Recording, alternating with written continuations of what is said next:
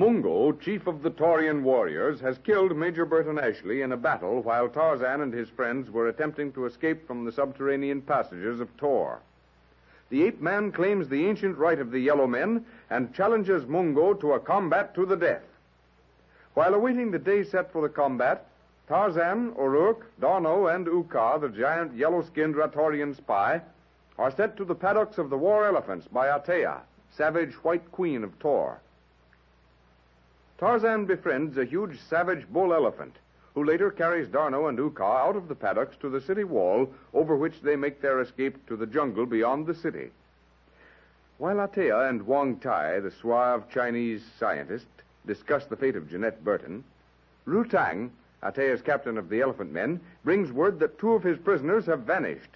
2 of Ru Tang's prisoners gone? Impossible. Ru Tang, enter. Come here. Speak, Ru Tang, in the tongue of the Anglos, so that Wang Tai may understand. Tarzan make Black Maluk good elephant. Then white men go sleep. Pretty soon there's much noise. Black Maluk break through paddock gate, run wild in city. But the men, how did they escape? Rutang no can say. Rutang find Tarzan Uruk asleep in quarter. Other 2 gone. Lieutenant D'Arnot and Uka. A second attempt at escape, Heaven-born. Again those 2.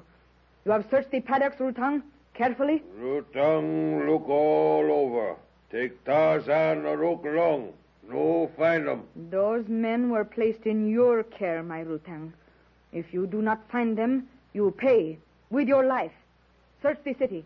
Send these special patrols beyond the outer walls and into the jungle. Go. And Tarzan and Terence Uruk, illustrious one? An interview with them may be enlightening. It will be, Wang Tai, I assure you.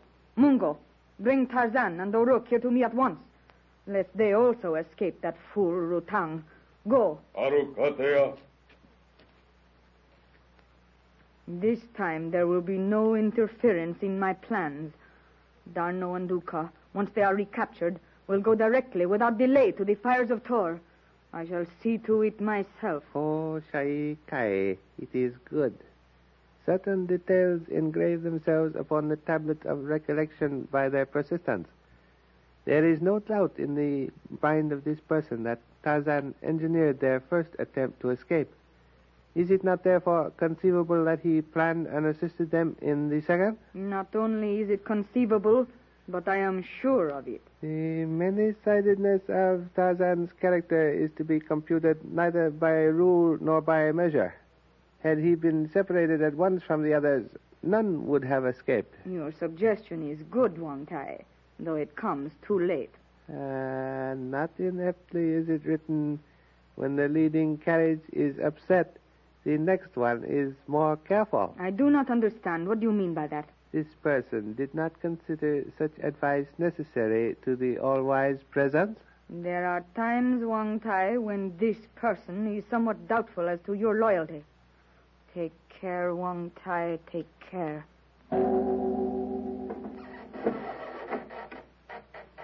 Tanya, bring the woman Jeanette Burton here to me. The all-wise Atea wrongs this person, who has an unaccountably strange desire to continue in his present ordinary existence. Then again I warn you, Wang Tai, be careful. Enter, Jeanette Burton. Go, Tanya. I shall call you. What do you want of me, Atea? My women treat you well. You have no cause for complaint. Your women treat me as they've been ordered to treat me. They're ignorant savages. Oh, I am sorry you do not like them, but that is because you do not understand the customs of our land. But perhaps you would like to become one of the first ladies of Tohr. What do you mean? What I say, Jeanette Burton. But we shall speak of that later. Perhaps on the day of the combat between Mungo and Tarzan of the Apes. You have definitely decided on the day, Heaven-born? Yes. It shall take place as a climax to the games and sports, which always occur on the last day of the Feast of Pantu. The Feast of Pantu? Each year, sacrifices to the great god of Tohr are made. You have seen his golden image in the hall of sacrifice. The third and last day of the feast is given over to games and sports in the public arena. And may this one be so bold as to inquire when the feast of Pantu takes place? At the beginning of the new moon, 10 days hence. 10 days. The time is short. I did not hear, Wong Tai. Speak louder. This person stated the time is propitious, heaven born. It will be a day of well-achieved triumph for your ancestors. It will be a day of triumph for me, Wong Tai, when Tarzan of the apes lies broken at my feet. A strange love it is, Althea, that you profess for Tarzan. To permit him to fight a brute who will perhaps kill him? Perhaps. There is no doubt of that. Yet I could, at a single word from him, set aside this combat and spare his life. Then why don't you if you love him? What do you know of love, you white and gold creature? Yet he seems to value you. Why, I cannot conceive. You cannot give him what I can. I am fire beside your pale beauty. I might burn him, but he would welcome the hurt. I could win him to me and hold him if I would. But he must come to me freely. Enter. Wongo bring Tarzan. Orup. Come in, then. Come in.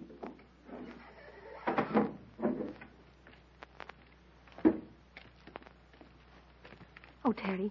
Terry. Are you all right? Silence. Well, Tarzan of the apes, speak. Where are your friends, D'Arnot and Uka? Why, I suppose by this time... You see, Your Majesty, it's like this. We were all asleep in our quarters, and we were awakened by a great noise. It was Rutang and his men, come to send us after Black Mullet, the elephant that broke out of the paddock. When we woke up, the elephant was gone. And so were the lieutenant and Uka. Does he speak the truth, Tarzan? When Rutang came to awaken us, D'Arnot and Uka were gone. Terry, what is this about Lieutenant D'Arnot and Uka? They've escaped, heading for Uka's home. But we know nothing about it, darling. Remember that. May this one be permitted a question, heaven born? Yes, speak. One may assume that an elephant, in crashing his way through an enclosure, would create a disturbance sufficient to awaken one who sleeps as lightly as do you, Tarzan. And yet, you were not aroused from sleep until men came for you? You heard nothing? No. Strange. Perhaps then you were not asleep when the elephant and Lieutenant D'Arnot and Uka took leave. We were dead to the world, you heathen spalpeen. And if you don't like that answer, you can take yourself to the devil. Oh, holy St. Patrick, if I could only get me two hands on you. Enough. The men cannot have escaped beyond the city wall. They will be found. And I myself shall see to it that they are consigned immediately to the fires of Tohr. And meanwhile, what are we to do? Return to the paddocks? Oh, no, my Tarzan. It would be too simple a matter for you to escape the fool Rutang. You and the double-tongued, red-haired one will await the day of your combat with Mungo in the jewel pits of Tohr, where you will be chained, hand and foot with the other slaves. Under the whip lashes you will burrow in the ground, seeking jewels. Jungle midnight. Sable-vested, star-studded heavens. The distant hills and mountains visible as though viewed through a sheet of silvered gauze under the soft, diffused radiance of a tropical moon. And over all, far and near, the constant jungle murmur, mysteriously chuckling of death in hidden things. D'Arnot and Uka, the giant Ratorian, make their slow, cautious way along a densely shadowed path to which the silver moon rays cannot penetrate.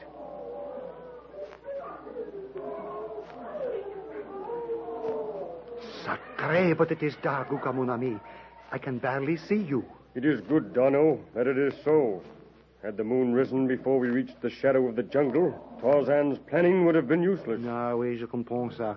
Nevertheless, I do not enjoy this wandering through a forest infested with savage beasts. Tonnerre de Brest! Listen to that fellow. He is very near and very hungry. Soon we will stop in one of these great trees until dawn. We are not yet out of danger from the Taurian jungle patrol. I should like to see Althea's face when she learns of our escape. Tarzan and O'Rourke will have to bear the brunt of her wrath. Let us hope that her anger will not cause her to kill them immediately. I'm not worried about that, mon vieux. Tarzan and that clever O'Rourke will find some plausible explanation. And remember, too, she is deeply infatuated with Tarzan. And the forthcoming battle between Tarzan and Mungo. Althea devotes many days to the preparation of such a combat. It will give us time to return from Tohr with warriors before the combat takes place. There is something I should like to witness. Tarzan will most certainly not permit himself to be killed by Mungo. With all his strength, Tarzan cannot stand against Mungo. I have seen Mungo battle against my own people. He is a cruel, mighty killer. Yet, you have seen Tarzan kill a huge, savage lion with only a knife? Have you ever heard of the mighty Mungo doing that? No, Dono. Never before have I witnessed such a feat. That lion is too close for comfort, Uka. Oh, make haste. Is not that a clearing just beyond us? He is stalking us from behind. He is not ready to make his charge. Oh, mon Dieu, Tarzan only were here. Only a step farther. Then that tree with a low hanging limb at the edge of the clearing. As the two men stepped quickly from the dense jungle shadow out into the bright moonlight of the clearing and moved toward the tree indicated by the Ratorian, a raucous series of coughs heralded the immediate charge. Its black mane flying in the wind of its rush, snarling jaws wide, eyes blazing savagely, the huge jungle terror leaps toward them at express speed.